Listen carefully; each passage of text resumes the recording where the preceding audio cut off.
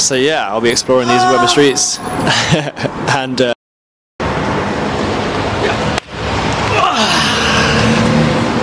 hello and welcome to the Underpass. I'm currently sitting in an underpass on some grimy steps, and this is going to be my first video. I stumbled across this place the other day, and I kind of fell in love with it. It's not too far from my home. Obviously I'm filming in my hometown right now, which I don't do a lot of. I don't even do a lot of photography in this town. I often venture out to London, to Cambridge, to Oxford, just anywhere but my hometown. And I think sometimes that's a mistake. I mean, obviously I love travel and I always enjoy going to different places, but I think sometimes you just need to look at your hometown essentially. And I find it really difficult to photograph in my hometown. I have this mental barrier that I just can't seem to get over. So I'm trying to push past that today, and I have been trying the past month or so just to kind of explore, go into the town centre, go to the parks, just go anywhere that's easily accessible. I mean, it's such a shame that I have this barrier because, I mean, everything's on my doorstep, and it would just be a lot easier than travelling 20-30 minutes to London or 40 minutes to Cambridge or just anywhere, like 2 hours to anywhere in Europe. But yeah, like, to all of you out there who have this creativity block, like, I just can't shoot in my hometown, this is for you guys. This is for, get past it, move past it. Anyone in those little, I see a lot of YouTube comments, I live in a little town and I don't have maybe the will to get out and shoot in my hometown because there's nothing interesting there. Yeah, I completely agree. I don't really find my hometown interesting at all. But when I do go out and you get a little bit of light and you just kind of move past that barrier, you start to see things a little bit differently. And this is what happened to me. I went for a walk. The sun was absolutely beautiful. Around about 4:30, the sun was setting. I was like, yes, coming home from work, I'm gonna get out there and I'm gonna use this sunlight. Got ready, I don't know, about 15 minutes. Don't take long to get ready. And I ventured out and the sun was hit by some clouds. And I was gutted. And the sunlight just disappeared. And I was wandering around, I felt really demotivated. And then I stumbled across this little underpass and I thought, do you know what? I'm out already, let me just see what I can... Let's see what I can do. Let's push myself. Like I said, it's not a very big underpass. There's 3 exits, 3 entrances, some stairs, but sometimes the sunlight creeps in. You get these cool little shadows. There's obviously there's little bits of light down here, and there's some spiders and some spider webs. But yeah, you just I just pushed past it, and I found, out of the maybe like 50 photos I took while I was down here, 2 I absolutely loved, and I thought, do you know what? Let me return to this scene, and yeah, let's see what I can do. See what we can get. See what we can photograph.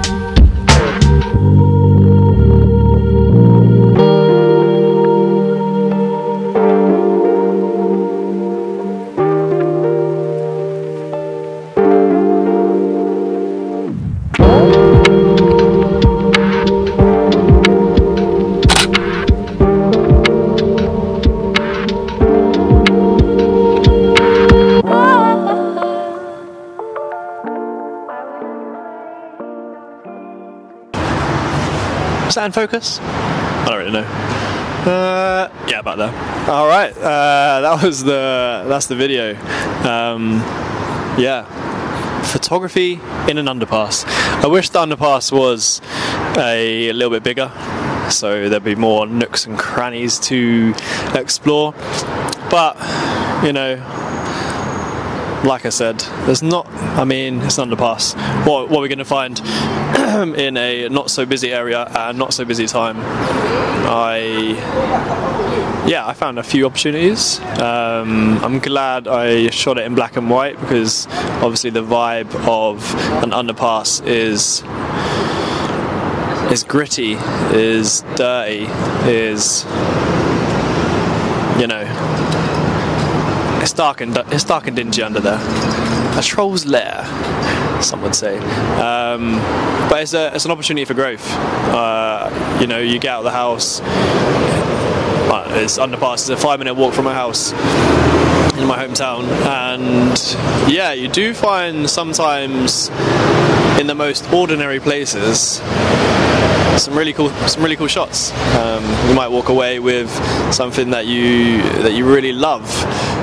I mean, I haven't this time, but it's been an absolute, like, it's been fun. Like, I have fun with it, and it's an opportunity to learn and to practice the craft of photography. So yeah, I mean, to be fair, the sun was kind of going in after I got everything set up, which is my fault, not being faster. There's a lesson to be learned there. But I will be back to this underpass. Yeah, I hope you've kind of enjoyed this. Maybe. If you have, give it a like, and don't forget to subscribe. This is Weather Streets, and I'll see you soon.